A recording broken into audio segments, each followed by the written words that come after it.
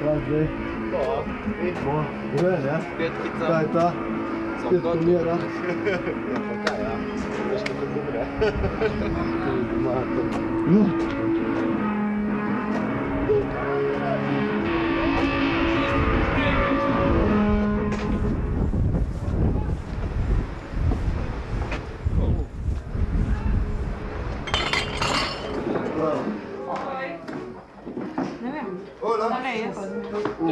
Ale, dej, smak. Za moje. Čendak, ima čajca. Dej na hladilnik še. Ja, to je bolj teklo umeta.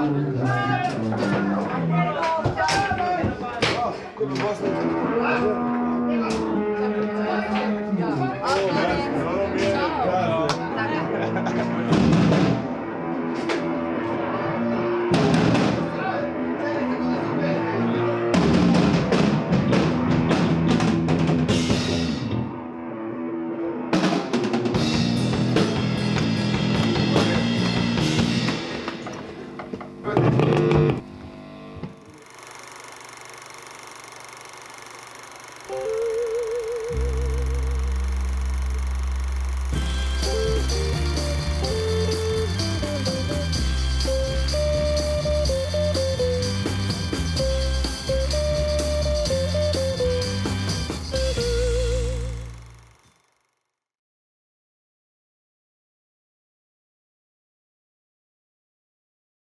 Morate vedeti, da je to 50 let nazaj, da je po 65 letu se je praktično začel razvoj, bi rekli, v tej nekdanji, bomo rekli, na rokovajih socialistični državi.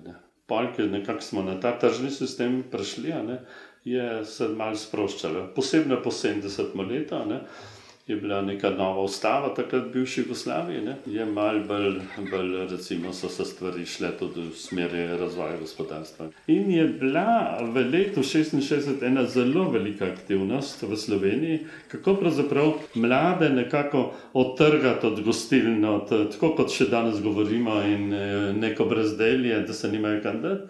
In so po vseh občinah nekako bila neka akcija, da bi pravzaprav poiskali neke prostore in seveda na ta način mladino probali angažirati, da bi se začeli družiti in neke programe začeli razvijati in tako naprej. Povod je bil objava v Snežniku, takratnemu lokalnemu časopisu, da bistriška mladina samo pohaja po gostilnah, posluša džubokse, barabi, popiva. No in potem vem, da sva bila na Gradini, jaz pa pokojni Silvano Beljušič. Smo tu komentirala in smo napisala odgovor na ta članek. Saj da nimamo kam iti, zakaj se ne bi v Bistrici našel en prostor, kjer bi se mladina zbirala, ne? In tako je prišla ta ideja, dost hitro, se pravi, od moje izvolitve, mislim, da je bilo to februarja, pa do otvoritve maja je bilo izredno kratek rok.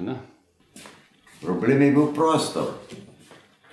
In potem smo nekaj, da vem, eden je omenil spodnje prostore doma, Sokolskega doma, takratni dom družbenih organizacij, ki je bil sedež socialistične zveze, sindikata in zveze borcev in tako ne. No in seveda, ko smo mi izvedeli za to veliko skladišče, ki praktično ni noben vedel, je bilo res ogromno svinjarija, smo začeli lastnoročno mladinci, rokave zavihali, začeli seveda dan na dan, v bistvu najprej čistiti. Tistih letih so bile tudi žive delovne brigade in nekako smo imeli te akcije in tu nam je bil užitek, velik užitek nam je bil druženje, delu. Potem se je prišel dan otvoritve, je bil, tudi ta dan si bom zapomnil.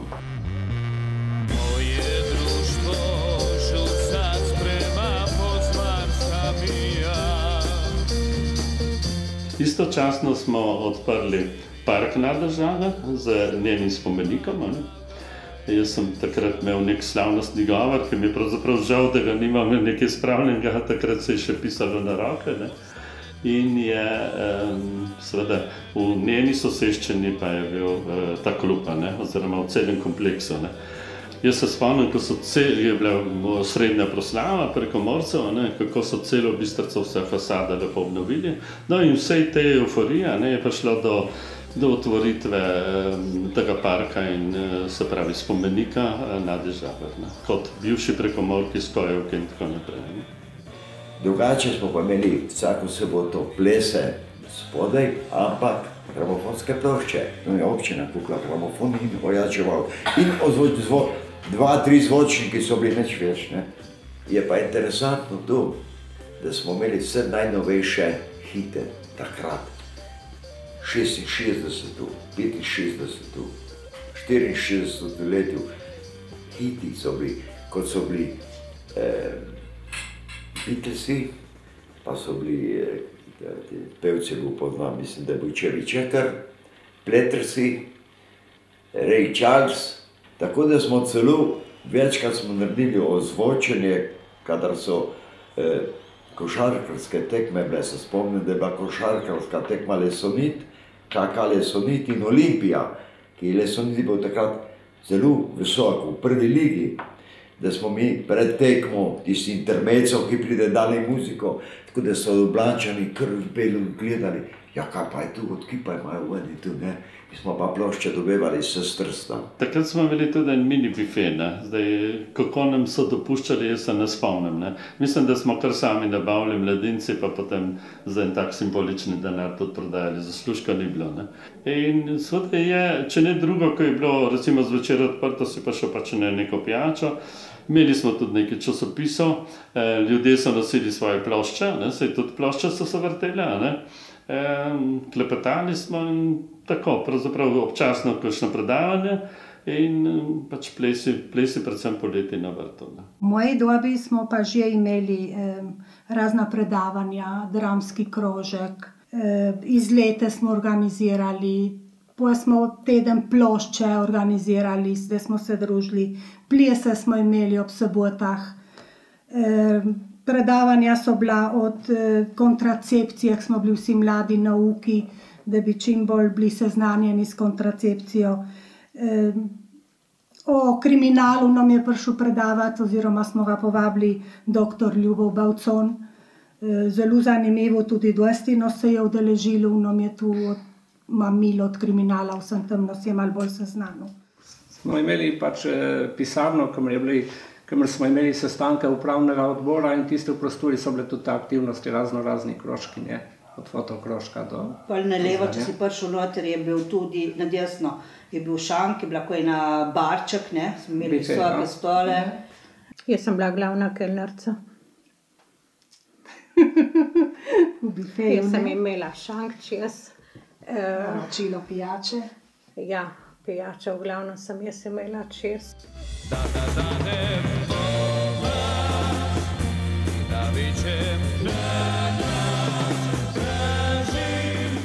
Malo sem plesala, ne bilo cajta.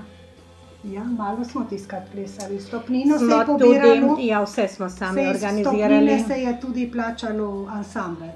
In čistili smo sami. In čistili sami, vse. Drugi dan, nedeljo je bilo treba vse priti spet akcijo čiste. Najprej je bila služba, vsaj pri nas, po doma je bilo treba kaj narediti, malo hitro, da smo lahko šli čim prej v klub.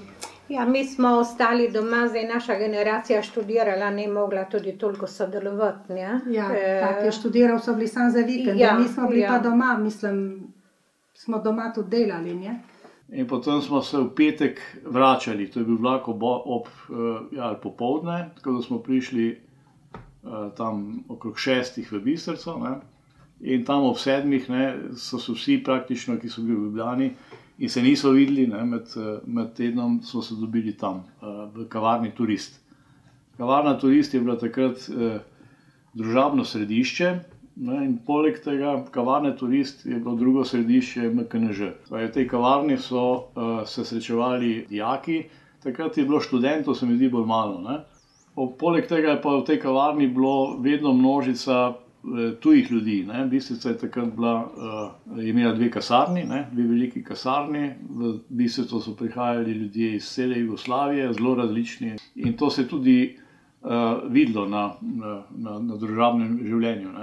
Videl si nove ljudi in to je bil, ne vem, če zdaj pomislim nazaj, to je v bistvu pomenilo neko odprtost. Zelo radi so prišli tudi iz Kastava. Tako točno, Hrvati. In oni so dosti spila. Rupa, Lipa, Škalnica. Moščenice. Strašno puno so začeli hoditi na te plese in je zmanjkala pijača. Če ni bilo plesa v klubu, smo pa šli v Opatijo ali smo šli tle na Jušiče. Tako je prišlo pol do teh vezi, da so pol hodili ti ansambli gori. Je bila povezava med Jugoslavijo še zmeraj močna, Reka, Bistrica. Dejansko dela se je zmeraj porazdelilo. Kot predsednik ni bilo rečeno, da ne boš delal nič, ampak si ravno tako lahko in delal bifej in stopnini, tako da to delo je bilo, na vsakmi plesi dejansko je bilo. Denar se porablja recimo, da pijače, se je največ porabljalo z plačilo teh ansamblov. Ansamblo in potem za stroške tekoče, kar je bilo voda, elektrika in te stvari. Skupine so bile predvsem iz Reke, so bile na primer skupine Kumulusik, so bili največkrat, pa da ima ansambl Tokata in Re. To so bili ansambli, ki so bili že precej znani in zato tudi največkrat smo jih povabili.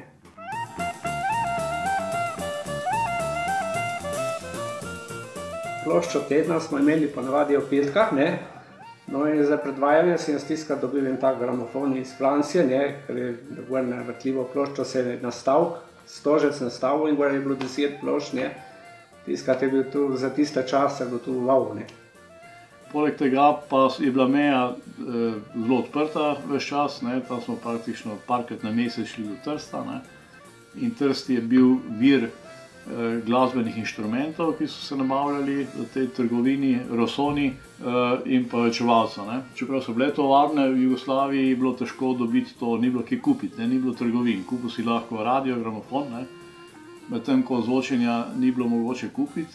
In takrat je bila tudi močna kultura gradnje radijskih aparatov, sami smo delali in to smo potem nosili v klub in navijali, tako da se je slišalo čim glasneje.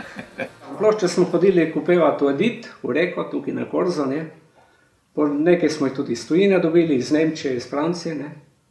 Tako da to je v glavnem, če smo hoteli biti v Toki, smo pa poslušali v Radio Luxemburg po noči. V tistem času idemo Beatli, Rolling Stonesi, Uriah Heep, Shadowsi, te skupine so še danes bi rekel aktualne.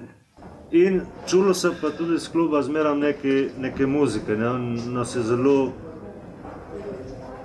intrigiralo zmeram, bi rekel, homo mi tu videti, so bili pa starejši že ti klubovci noter, In se pravi, kako bi mi prišli do tega kluba, ker tu je bilo bav, se pravi, z eno smulce, kaj se dogaja v temi klubi, Dejansko tu je bila že, kar smo mi bili, to je bilo že več generacij, 2-3 generacije, mislim, je bilo pa 5-6 let razlike, in tu smo se družili tako, da tu se je povezovalo eno z drugim, Tako da, ker so eni šli, so že dejansko že drugi bili toliko časa, da je to samo povezalo in šlo naprej,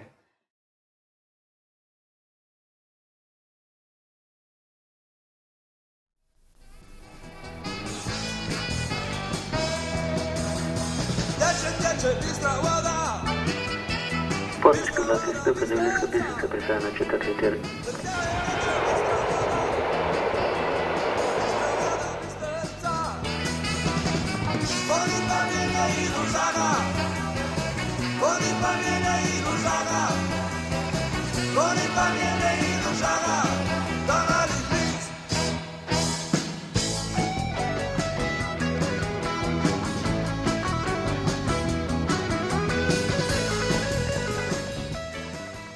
Pred letom v 80 je bil pač to mladinski klub, kot so bili mladinski klubi vse posod po Sloveniji. Se zbirali pač mlada generacija iz Bistrice in pač nekateri iz okolice. Tiskrat je bila še velika razlika, če si bil z vasi ali z mesta, danes je to nepomembno, tiskrat tu se je kar ločilo. In so se pač lokalni fantje so organizirali koncerte, pijačo in pa so oni to pač si razdelili, kakor so mislili, da je prav, ne. Zato je tudi prihajalo do lukenj mes, ker je pač ena generacija, a so se kaj pokregali, a finančno ni štimalo, kar nek časa zaprto, pa se je spet oprl. Predtem je imel en rečan ta klub, kjer je rolil bolj disko muziko ali pa tudi kakšne rockovske komade, ki so šli nam na živce, naprimer Queeni, ki jih imam zdaj rad, ampak takrat jih nisem prenašal niti slučajno, ne. In bomo dali nekaj za vas, pa so dali Queene, in kaj, jaz vem, katerokoli od njih, no, v glavnem, dej nekaj s to komercialo, ne. Tam štosu, ne, dej ti nam Sex Pistolse. In pa so res tudi včasih je dal Sex Pistolse, no, tako da smo mi malo zapogali, bi rekli.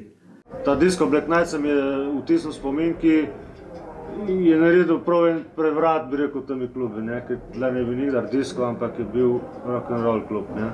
Tu pa zaradi tega, ker je bila ena tak cajt, ki dejansko folk res ne več zahaja v klub.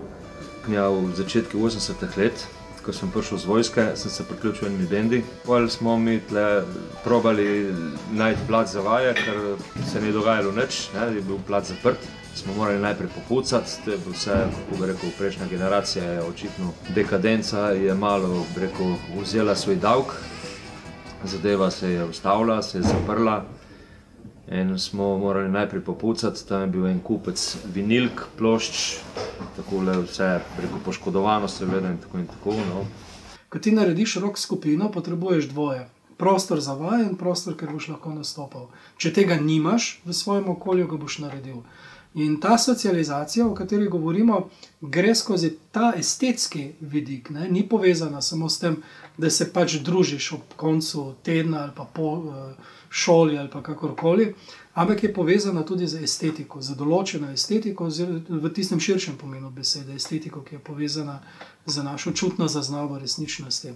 V tem smislu se vedno znova zgodi, da pride nek naključni impuls od zunaj ali pa celo iz lokalne skupnosti, v katerem se oblikuje en bend, dva benda, trije bendi in potem otroci, ne. Mladostniki stopijo skupaj.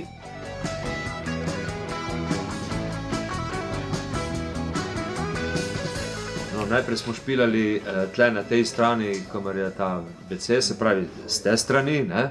Je bil en tak udrček 10 cm in seveda okrog so bili separeji, ki jih je delala še ona generacija, recimo, da Romeo Vovk je bil oblikovalec. Ta prvi udr smo naredili iz palet, ne, zbili. No in pol smo začeli, recimo, Marko Brecel, ki je imel svoj trio Javna vaja ali pa duet Javna dvaja ali kakorkoli, je nastopil pa tam, ki je bil malo večji separat tam na sredini.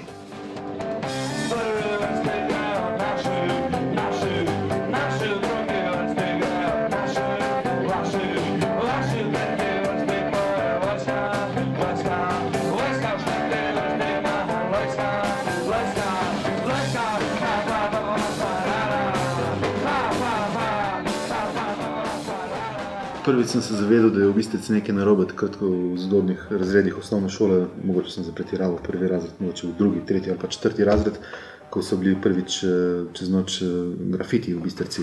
So bili Grč, mende v klubi takrat iz Reke in pevc Zof se je podpisal na par panojev in napisal danes nisem ništa jeo. In je bilo to seveda velik škandal, ker v socializmu ne sme biti noben lačen in smo imeli moralko pri prvi uri pouka, kaj je zdaj to prišlo v Bistrico. Je ratalo jasno, da nekaj ne štima.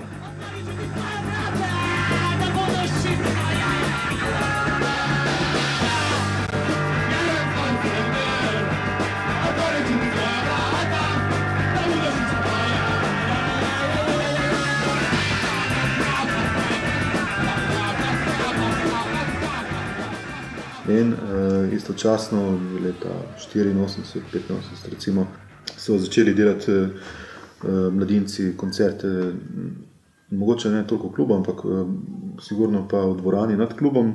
Takrat so v Bistrici gostovali, kako se je rekel prej, Lajbah, mogoče Miladojka je bila, Videosex, Deseti brat, pa so bili Pankrti, moj prvi koncert. v 8. razredu osnovne šole. Pol pa, ko začnejo drugi bendi oziroma muzika se vrtati, pa je bilo treba z tehnične strani tudi nekaj pomagati. Ne? In pol tle sem bil tisti, ki je tu v bistvu pelil. Začenši z tem, da smo posvojili neko malo ozvočenje, da je Marjan, ki je bil zelo zagret, Marjan Dogan, ki je vrtel muziko tle in šankiral in držal po konci kar nekaj časa, ne? In v bistvu tudi z glasbo vzgajal mladince, tudi vrtel njihovo muziko. In če je ob 9. smo mi prišli ob 9, takrat smo lahko prinesli sabo kako kaseto muzike naše, ne? In so nam to zavrteli, ker je bila takoj v onih začetkih morda preoštra še za kakšne, kljub temu, da je tle bil folk, ki je bil zmeraj bolj na taki odprti sceni za muziko, je bila ta pa hardcore sploh malo preoštra ene stvari na začetki, pa so pa vsi krčali matineja ob 9, ne, in pa smo mi uživali in plesali tle, dokad ne so prišli prvi starejši, smo jim takrat rekli, in so krčali konc matineje, pa je šla naša kaseta ven in je prišla kakšna druga, ki je seveda bila tudi muzika, ki smo mi tako ali drugače tudi poslušali, vsaj eni od nas, ampak se je tu še zmeraj lučno. Važno, da je bilo tu vse, ne, kontra vsem ostalim, ne, ki v 80-ih letih se je to poznalo, da so bile in že prej so bile te borbe med diskotipi in pa ostalimi, ki smo bili kontra, ne, punkeri. Ni druge stvari, ki je bila bolj pomembna od glasbe, ko govorimo o tem, kako oblikujemo družbene odnose.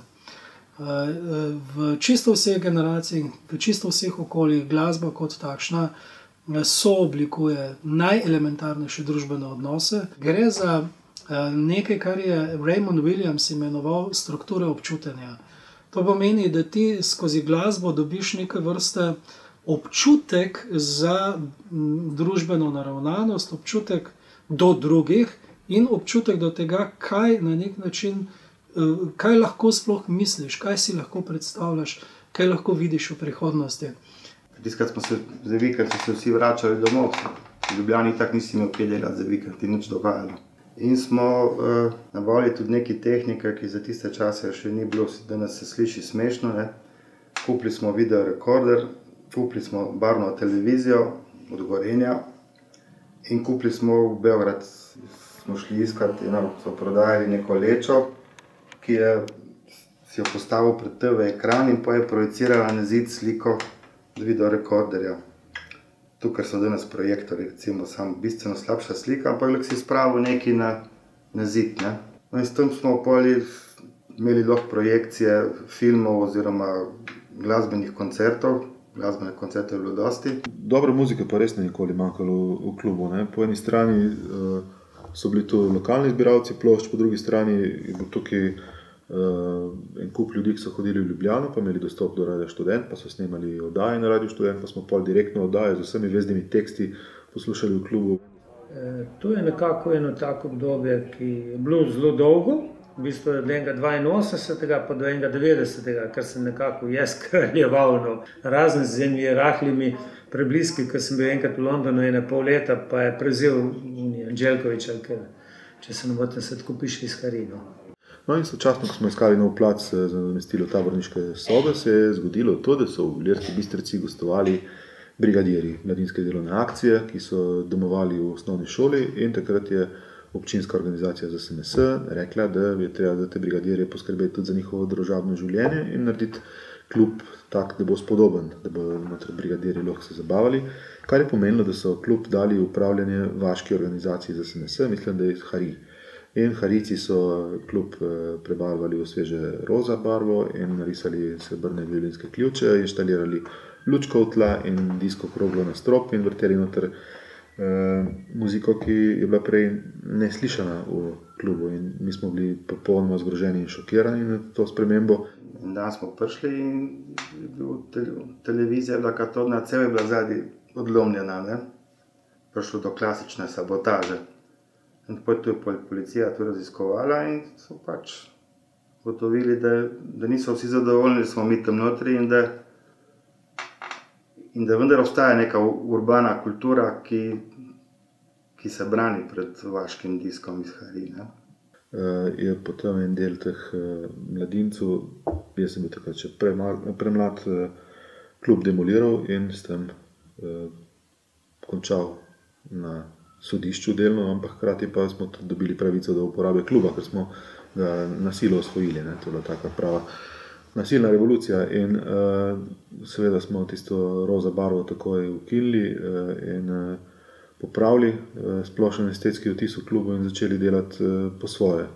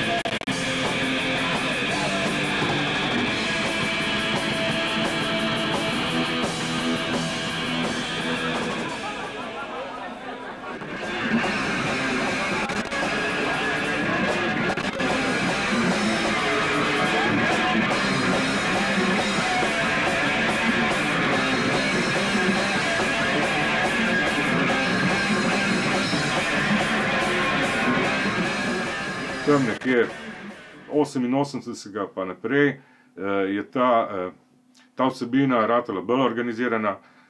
Recimo, nekdo se je učil tam in je oblikoval plakate, nekdo se je učil tam in je postavljal kable in zvočnike, spet tretja skupina je začela slikati, četrta skupina se je začela ukvarjati z videom. Torej, je bil MKNŽ začetni bil kot nek poligon za pač vsa ta različna ustvarjanja. Vem, da mi smo bili navajeni hoditi na koncerte iz Bistrice v Rožno dolino, v študentsko naselje recimo, ki so delali koncerte takrat, kaj so bili Škuc, pa Buba, pa Fave, pa Tile. To je bilo zmeraj ena živa katastrofa od zvoka, zato ker to so bili placi, ki niso imeli kontinuitete. To je bila dvorana, kjer se čez dan so študenti jedli svoje kosila, zvečer pa nekdo pripeljal ozvočenje. Smo zmeraj trpeli od tega zvoka in bilo to pravzaprav ena velika travma in motivacija, zato smo tudi sami toliko bolj skrbeli za zvok v Bistrici in smo bili torej malo samovšečni glede tega. Tu v principu je bila borba, huda, ki je bilo treba se prerivati med folkom, priti poslušati, kaj dela se zvočnika, pa laufati nazaj, oziroma laufati se prerivati nazaj med folkom, ker mikser je bil zraven odra. To ne je bilo teh multicore kablov, ki si ti zdaj tle lepo, lahko si kot gospodin tukaj obračaš, ne voj se tam in te ne briga nič. Včasih sem bil tam, sem pobiral mikrofona, ki so padali po odri, folk je bilo treba odrivati folk vse z odra, ki so se gnetli še na muzičarje, pijačo, dole popravljati flajše, odmikati flajše ljudem spod noh, tudi sebi spod noh. Vse veš, kako je, dekadenca.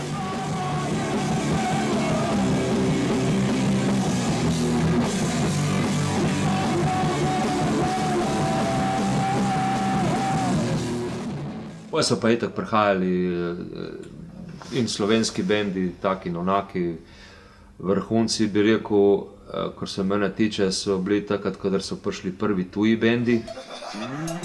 Lovely gentlemen of Yugoslavia and lovely ladies of Yugoslavia. Put your fucking hands up, please. Hey, this one's called Money!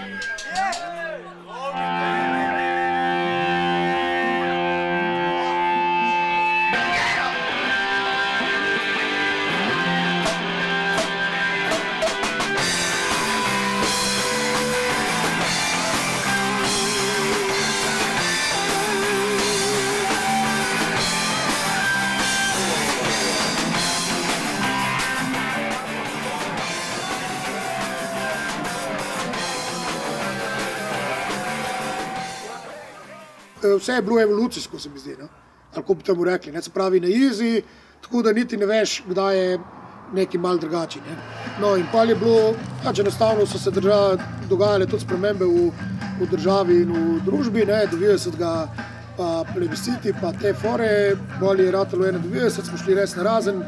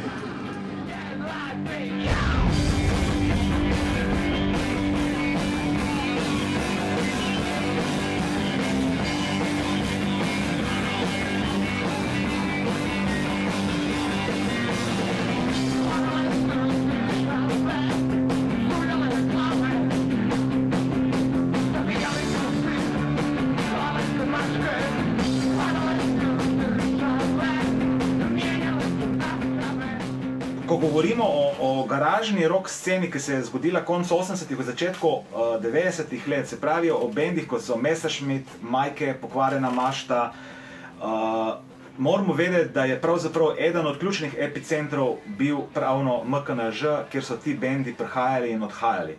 In se mi zdi, da je MKNŽ bil tudi tisti poligon, kjer so pravzaprav ti bendi nekako vzdržali ves ta napor ali pa pritisk, ki ga povzroča vojna kot takšna.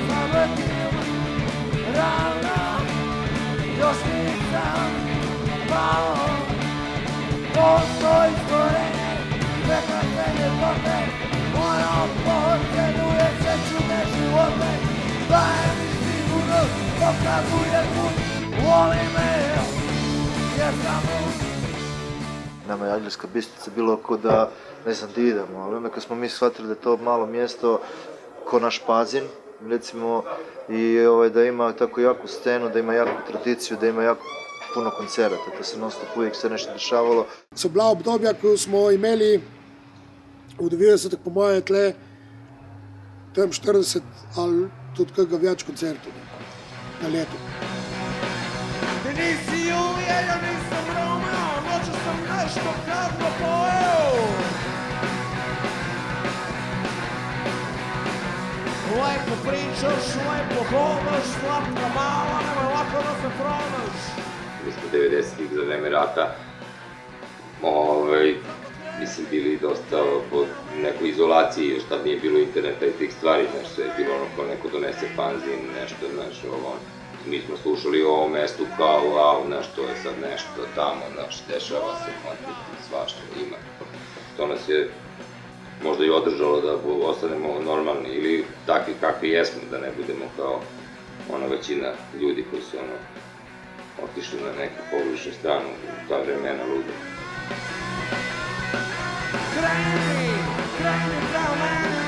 V 90-ta leta so bila zanimiva z tega vidika, da je Ljubljana ostala brez prizorišča. Da v Ljubljani je prišla nova uprava v študentske domove, je odpadla scena v Rožni dolini, do takrat so bili hardcore koncerti v Rožni dolini in so vsi ti organizatorji ostali brez. Metelkova še ni funkcionirala kot prizorišče, ker se dalo računati na karkoli resnega. In v tem cajtu je puno klubov tudi propalo, oziroma takih nekih organizacij. No, mi smo se takrat, smo bili nekaj časa, kako bi rekel, skupina občanov, ja, in to pa smo se pa odločili, pa smo ustanovili društvo. Ne smo bili več brez statusa oziroma OZSMS, ampak smo ratali društvo Mladinski klub Nade Žagar. Ko govorimo o uporništvu, nikoli ne govorimo samo o estetskem, glasbenem, gledališkem, literarnem ali kakršnem koli drugem delovanju, ampak je seveda tole uporništvo izrazito politična zadeva. Ne. V primeru MKNŽ-ja se skriva že v imenu. Ne. Takrat je bilo oportuno v 60-ih letih dati klubu ime po narodni heroini, ne. Danes je pa to res držal upora. Ne. Nam ne nikoli, niti na kraj pameti palo, da bi karkoli spreminjali glede imena. Nam je bilo Mladinski klub itak, ne, Nade Žagar, nam je bila Nade Žagar, ne, in Mladinka, partizanka, ne, pač pala z neke uredi stvari in se nam je zdelo kvečemu sporno, da bi ukinjali, ne.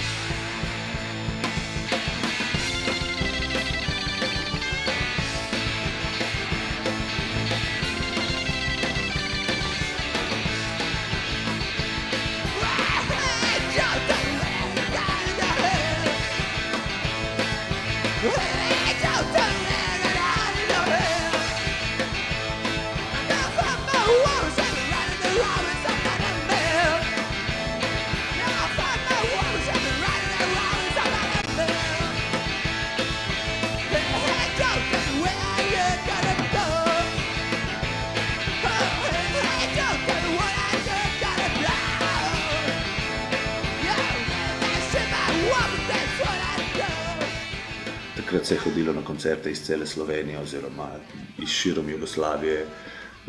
Dosti je bilo tujcev, ki je prišlo v ta klub, Italijanov na primer. Tako da, ja, Bistrica je bila ena izmed strateških točk v tej sceni v tistem času. Rečemo, klubovci so res vozili z začetki 90 in skozi cela 90. To je bilo res ena muzika s večino sicer ameriški, no, Amfetamin, Reptile, pa take založbe. Tu so bili res bendi, ko si sam gledal in se čudil. No, mislim, je bilo nekaj za videti in tudi najbrž, če ne bi v klub hodili, jaz osebno, pa tudi moj bend, na primer, ne bi nikoli ratali taki rockerji, no, ko bi se reklo, bi bili najbrž bolj kakšni pocukrani. Now, I don't know what that meant.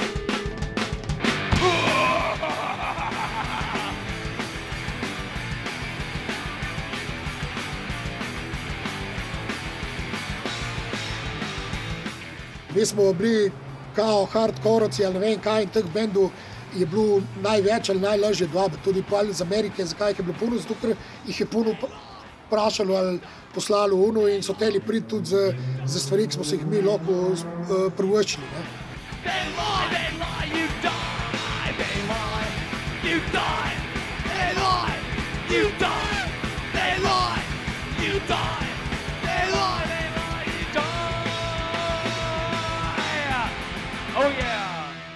V bistvu MKNŽ dobro kaže to dvojnost teh prostorov. Ne? Na eni strani so izrazito vpeti v lokalno okolje, ljudje, ki se v njem družijo in ki v njem delajo, so lokalci in delajo zaradi sebe, zaradi prijateljevanja z drugimi in tudi zaradi tega, ker imajo nekaj skupnega, govorimo zopet o glasbenih okusih, preferencah in tako naprej, tudi upirajo se recimo temu lokalnim avtoritetam, ampak v določenem smislu pa lahko ti prostori postanejo pravzaprav, ne bom rekel globalni, ne prostori, ne, ampak imajo pa širši mednarodni odmev. Ne. Pač ta hardcore scena je bila do it yourself, ne, se pravi, vsi smo zgleda tudi hodili občasno na koncerte, ne vem, Ljubljana ali kamorkoli, ki jih je bilo malo in pa smo imeli zmeraj željo narediti band, delati sebi koncerte in seveda še komu zmeraj in fanzin in pa morda izdati kako kaseto in to je bila taka, takrat se mi zdi, da smo, da je večina folka, ki je v tem bila, imeli nekako tako, ne. Tudi sama diskografija dostih bendov vključuje live in MKNŽ zaradi tega, ker je specifično dober plac in zmeraj bil dober sound. Začelo se je to na tak način, da so ratevali dobri posnetki koncertov, ki smo snemali kar direkt z mix pulta, veš, na kasetofon. In tako in bendi, eni so tudi si kar izdali kakšno, recimo kaseto še tokrat, ne. V vseh teh letih vihrave ljubezni. In smo prišli v MKNŽ, rečemo, prve posnetke delati, se mi zdi, da že leta 22 ali 93 smo delali prve demote, ker v MKNŽ je bil zaten studio, bil je Tascam 8-kanalen, na katerega se je lahko na trak snemalo tako multitrack muziko. In mi smo bili tako fascinirani že na tem, da smo prišli nekam lahko snemati, ker prej smo imeli par izkušenj s studiji, samo je bilo vse tako sterilno. Na žoji se je pa delala ena taka zgodba bolj, kako se je reklo, alter.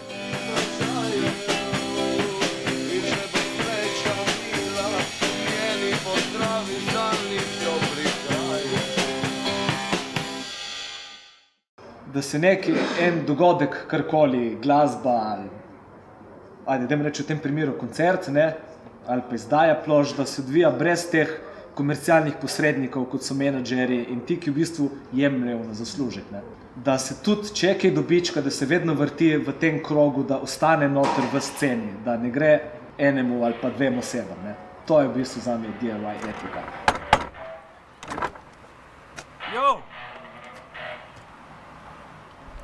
No, zdaj smo tukaj v studiji, pred nami je Sebastian, nekaj se ukvarja z računalnikom, natančno bo pa sam povedal točno, kaj dela.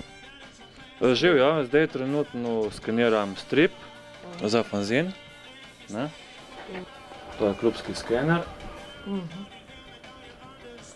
Drugače delamo še na računalnik razne stvari za klub, razno dokumentacijo, pa flyerje za koncerte, letake. In to je pravzaprav tudi osnovno poslanstvo do it yourselfa na nek način, ob tem, da pač sam narediš plato, pa jo posnameš, pa jo izdaš, ampak predvsem to, da si sam pripelješ stvari v svoj kraj, ki si jih želiš videti pa slišati.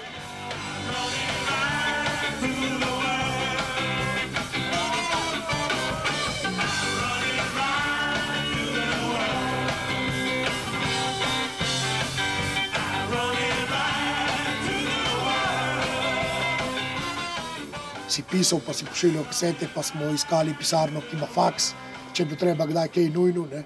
Znaš, kdo je tle, ni telefon, ni faks, ni nič, pa smo imeli počasi prvi računalnik, to je vse.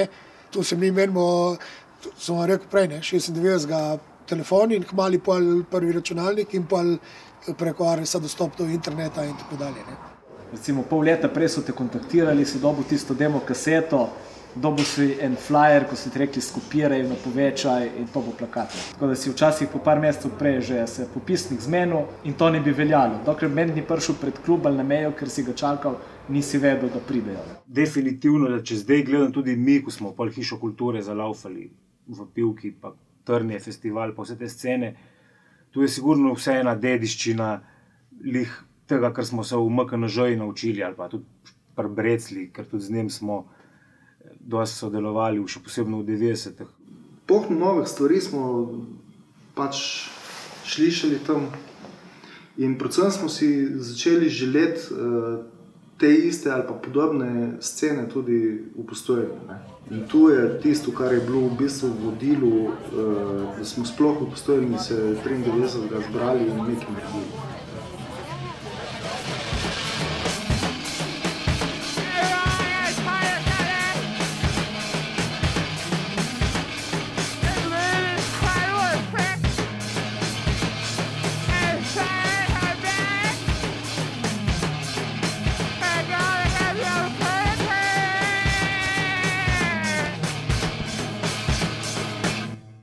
Taki placi morajo biti. Tudi bendi, ko niso znani, morajo igrati nekje, preden pridejo za reči večji klub ali pa boljši klub ali kakorkoli.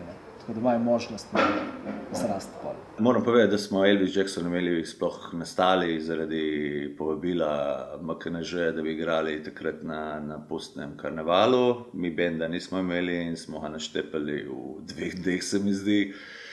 Smo vadili ene 2 noči in potem smo šli v Bistrico in tisti koncert je bil legendaren. Tako da to je bil nek začetek in sploh razlog, da je danes Elvis Jackson nekje na neki glasbeni sceni.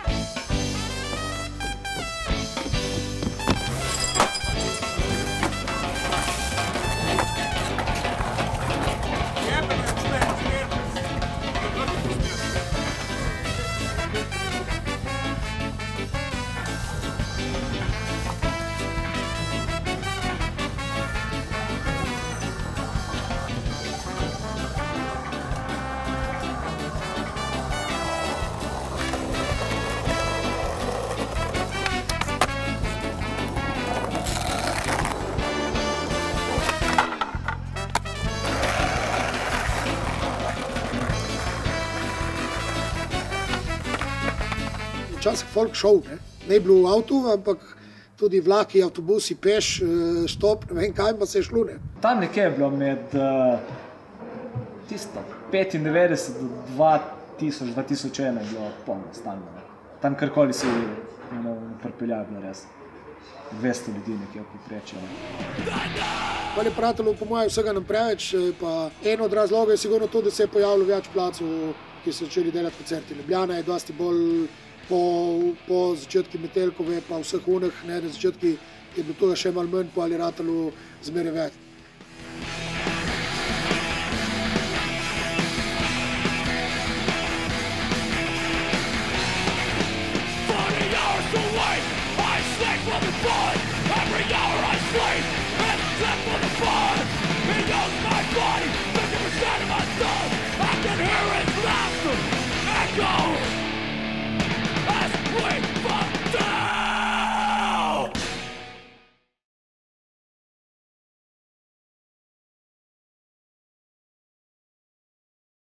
Lijepo je vidjeti da takva mjesta još uvijek djeluju i lijepo je vidjeti da su novi ljudi tu. Jer zapravo isto to se desilo kod nas. Generacije bi dolazile, prolazile, svako bi nešto ostavio i ostavio bi sljedeće generacije da nastavi priču. I to je zapravo lijepo v toj underground sceni. Se pravi, koncerti so ratali bolj poredki in mi smo imeli zmeraj neko željo, da bi jih sami organizirali in smo potem tudi tukaj s takratnim predsednikom Borčetom nekako prišli v stik, v kontakt, da jih lahko mi počasi začnemo delati. No. In tu se je zgodilo maja 2005, smo pa z Aleksandrom prva od naše ekipe naredila naš prvi dogodek. No. Ko pač mi smo bili strogo nekako v tip punk, hardcore muziki in smo nekako pravili te bende delati, pač muziko, ki je nam všeč.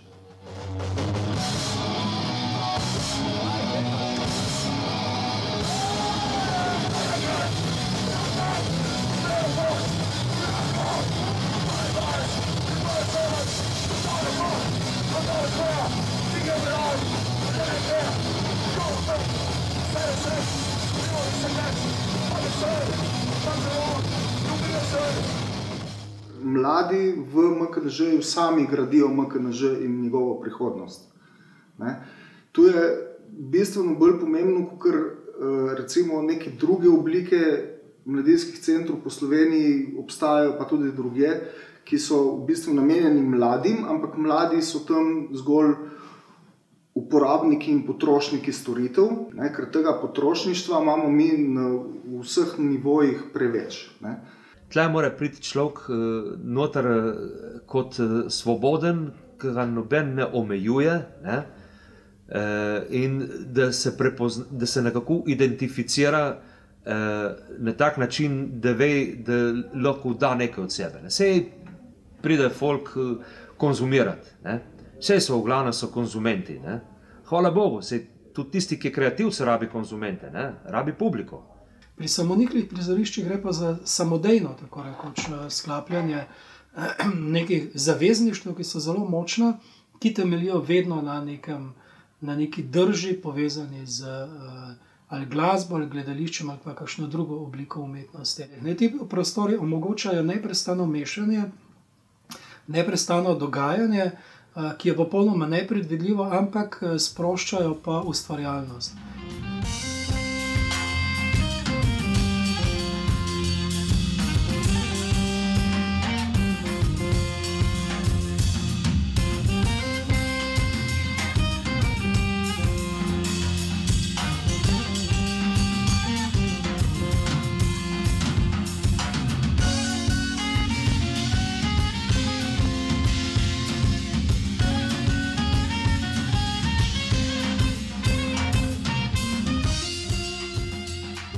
Mislim, da sami Bistričani imajo zelo dober odnos do tega. Sploh pa, ko smo začeli delati kakšne delavnice za mulce, sodelovati z drugimi organizacijami, mogoče Center za socialno delo ali pa Rdeči križ, pač kakšne, ki so te dokaj blizu, ki potem te tudi ljudje drugače jemljajo, ker ti začne sodelovati s takimi malo bolj resnimi organizacijami. Se mi zdi tu ful velik plus tukaj.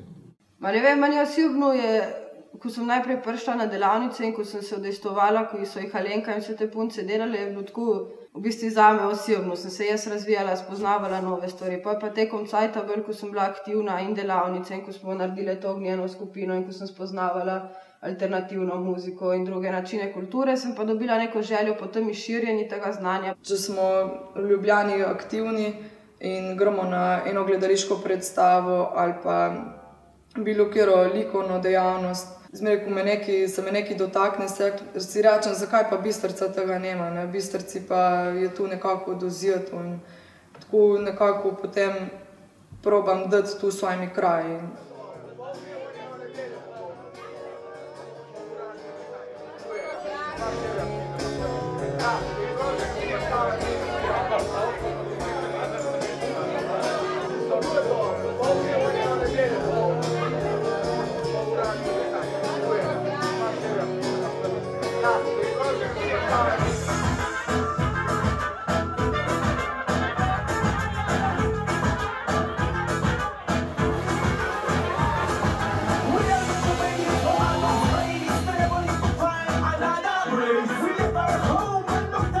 Looking for you.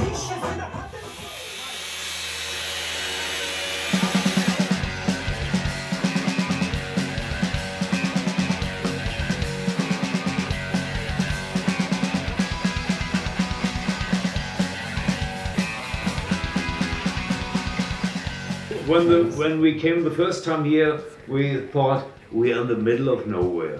And it's very important to have a place in the middle of nowhere doing stuff like this for the youth. That's not only in big so cities fucking or important. else. Yeah. I think you are important for this region.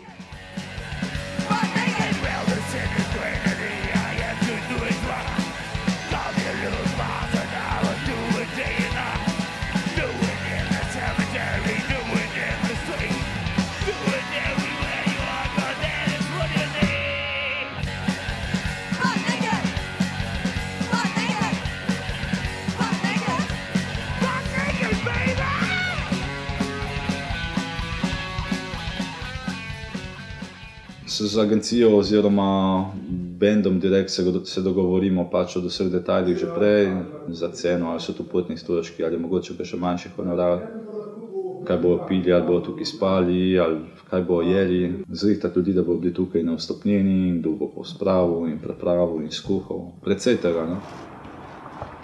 Vsi se vidi, kaj rabi narediti. In preko se luteš, prej ne vem. Delanje vse po malu. Ko rabi, kako bo rekel. Od hišnika do koncertu do ne vem še kaj vse, do čistilke.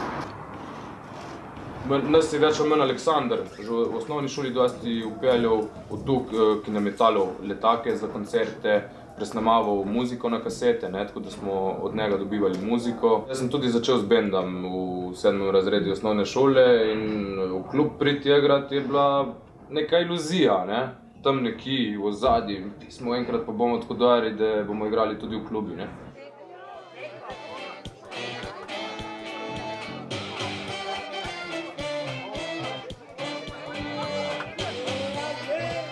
Pa bistriški bendi, recimo bistriški bendi je bil en dogodek, ki smo ga naredili in ki še zdaj traja, ki je pa sploh obrnil situacijo tukaj v klubu. Nek praznik je to v Bistrici, glede tudi, da nemamo nobenih takih dogodkov za mladino, isto se mi zdi ta glavni dogodek, ko se tiče celega leta v Bistrici.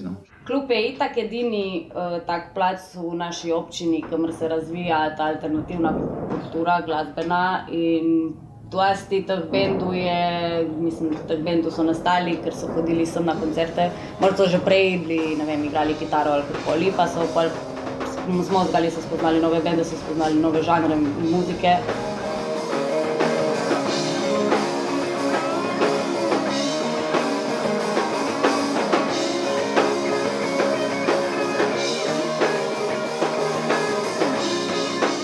Ne vem, skozi poslušanje različnih bendov, ko pridejo, ne vem, ali recimo v Sežano, v Podlago, ali v MKNŽ, ali pa v Koper, ali pa na Metelkovo, čuješ ene bende, ko jih nikjer ne bi dobil, Jih ne bi dobil na YouTubu, če ne bi prišli, ne vem, špilati v Gromko, Jaz kot tonski tehnik, mislim, se učim na takih zadevah, ne sami bendi. To se pravi, da ni samo ta kreativni aspekt, ampak tudi moj del, pa njegov del tudi pač kot vizual je. Pač to je vse kreativnost in vse umetnost, ki s pomočjo takih klubov, ki se obrača neka scena, potem lahko en dan tudi postanemo dobri tehniki. Pač je neka začetna točka, ki vam vi dajete roko, da lahko potem sploh nastopamo, da lahko pokažemo, kaj smo in tako dalje. Tako rekel, jaz mislim, da kot ta amaterska skupina, ki smo odpisani, v bistvu v Cankarjem domu bi težko nastopili. Tako da imamo edino možnost izražanja, nekako, ki imamo v teh mladinskih klubih, v bistvu, ki furajo svojo sceno in lahko pridemo, v bistvu, da pokažemo tudi mi, kaj smo naredili, v bistvu. Ja, pa je v Ilirskem punk koncert, stari pier, pa vstopnina vse za stol. Pier? Ja, vse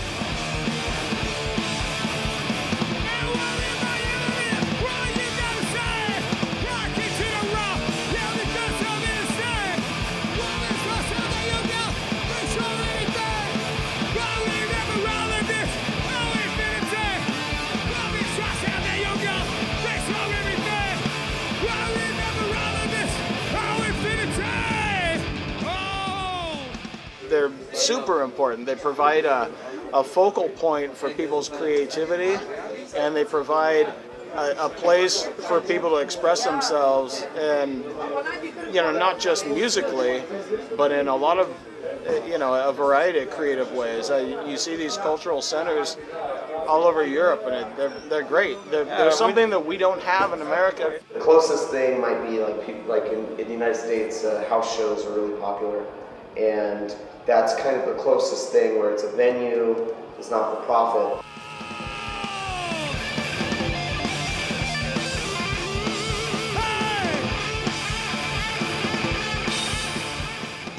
It's very rare to have punk house exist for very long, and but even then, because it's a house, it's in a basement, it's a small thing, and it's kind of nice to come to Europe and come to places where it's already an established thing, so people can sort of invest in the building. V zadnjem leti ali pa letni impuls se je za klub zgodilo par takih prelomnih in zelo pomembnih stvari, ki smo lahko veseli, da se je tako razvilo, in ena izmed teh je pogodba z lastniki stavbe, to je Športna unija Slovenije. Dobili smo pogodbo o upravljanju cele hiše in prišli do zamenjave strehe. Najbolj kritične stvari že od samega štarta, odkar sem jaz hodil, pa mislim, da tudi še prej.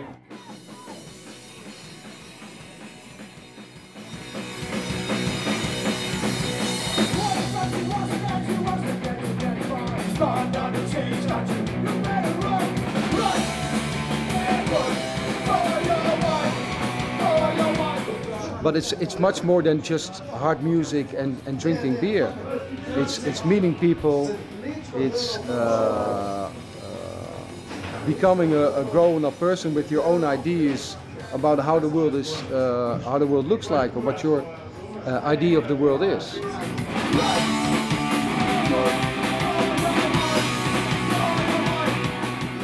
Ti klubi nam omogočajo, tole je pa zdaj dolga zgodovina tega dogajanja, da se kot generacija po eni strani upremo staršem oziroma starševske generacije, hkrati se upremo celotni naravnanosti svojega okolja z vnosom neke kulturne inovacije od zunaj, to predelamo na lokalen domač način in spremenimo situacijo, v kateri smo. I live in China. Always something, not good. I have a lot of anger in my heart and my brain. I need to release, so the punk is the best way to do it. I think the punk found me, not that I found the punk. So it's like when we grew up, we was the miners' strike and all stuff like this, and if we wanted something, we'd have to save our pocket money up to buy it. It seems like now, where we come from anyway, they've got everything, These places, just across Europe, all the squats and clubs, it seems that people are just making a big effort to do it. They get the idea in their head, and instead of talking about it,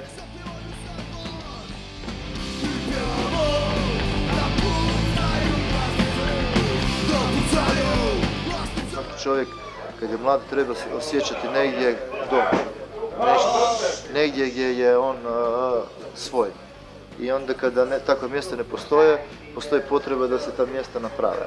I to je zapravo ono lijepo u tom buntu mladih.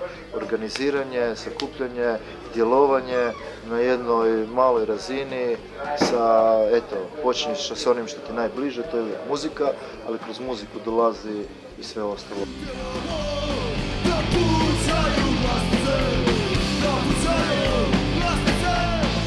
Hkrati se mi zdijo taka prizorišča zelo pomembna zato, da se vzgaja ne samo neko mlade rodove, ampak da mladi rodovi lahko pridejo v neposreden kontakt s takimi mehanizmi, kot je organizacija koncerta, kot je tonska tehnika, konec koncu biti redar, biti prodajalec kart, ker s tem se pravzaprav učiš, kako ta svet pravzaprav se sploh vrti.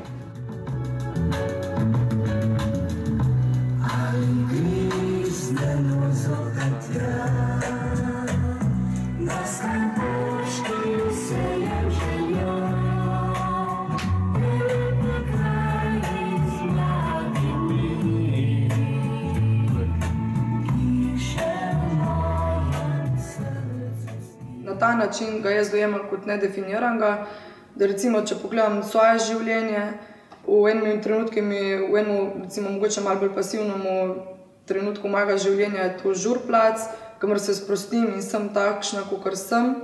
V enem drugem trenutku si želim nekaj ustvariti iz njega in mu dam eno svojo vsebino, zato je fajn, če je ena stvar tako malo manj definirana.